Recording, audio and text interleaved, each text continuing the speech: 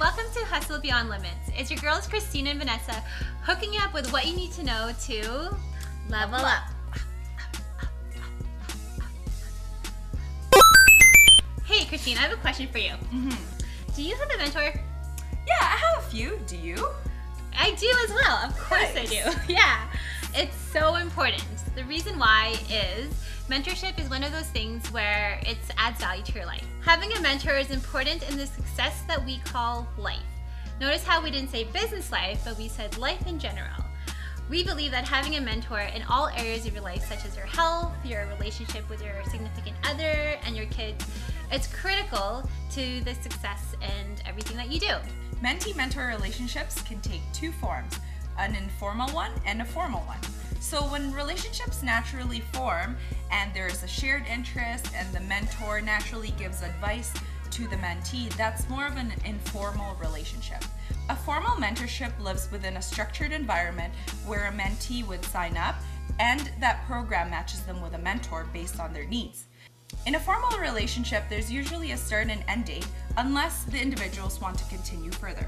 No matter what form of the mentorship relationship it takes, whether it's informal or formal, in order for the two parties to mutually benefit, it must be effective. How? Number one, having an end goal. There must be a reason why the mentee and the mentor is getting together. Does the mentee have an issue that they want to resolve and need some outside advice? Or is there some other area in their life they'd like to level up and elevate and their mentor is there to help them?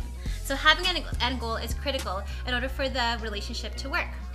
Number two, knowing mentorship styles. There's different forms of styles. Let's take a minute to reflect on what type of style you prefer.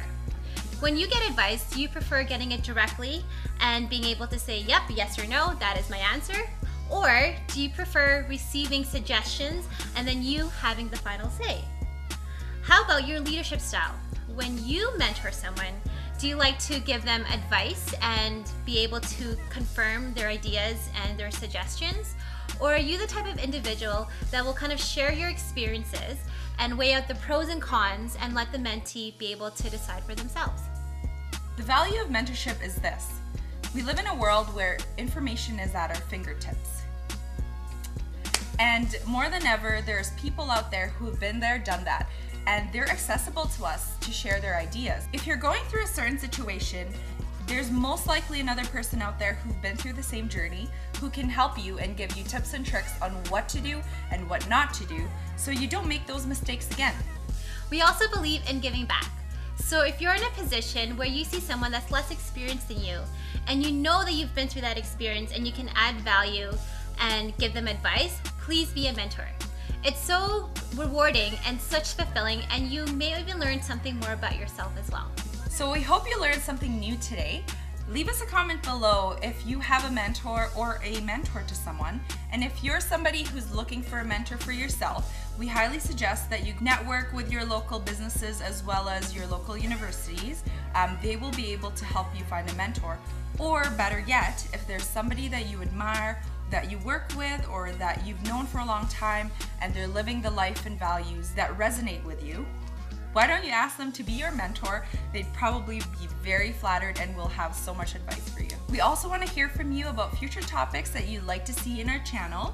We upload videos every Wednesday, so hit that subscribe button so you never miss out. That was cool. Never miss out. With that, we out. We out.